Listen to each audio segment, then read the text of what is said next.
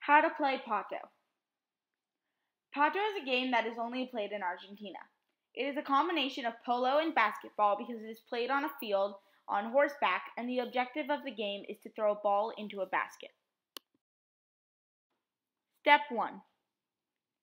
When the match begins, one player from each team is in the center of the field holding on to the handles of the Pato.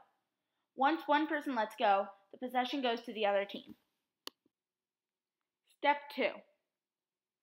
The team with possession of the Pato passes the ball back and forth as they make their way down the field. Step 3.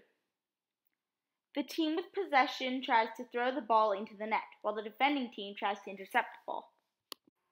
Historically, Pato was played by guachos, or cowboys, and there were no rules. However, today there are rules such as the Pato must be held in the right hand, and a player must have his right arm outstretched so that the other team has a chance to steal the Pato.